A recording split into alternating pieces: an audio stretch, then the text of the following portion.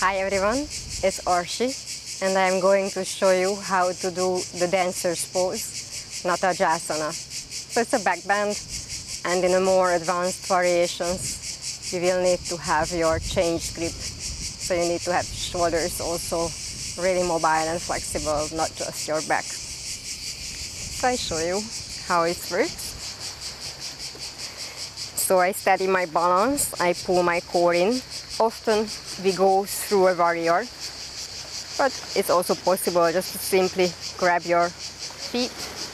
And if we go for the baby Natarajasana, then I'm just pressing my feet into my hand and lean forward while I open the chest. With the change grip, it's going to look like almost the same. I start to push my hand and my leg against each other, and then I turn around, still pushing my limbs against each other, and I lower down softly. There is another variation when you are just holding with both hands. That's the hardest, and also your balance aspect is the hardest here. So I change one grip, I walk around, and now I got both changed.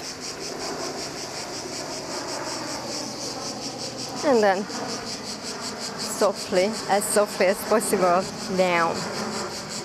So obviously you should repeat it with both legs, and usually you need to have quite a sequence before until you attempt this posture. So you need to be warmed up in your shoulders, in your chest, around your hip flexors and around your quadriceps.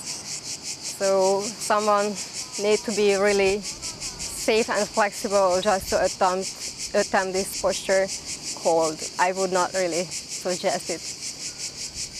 So that's all.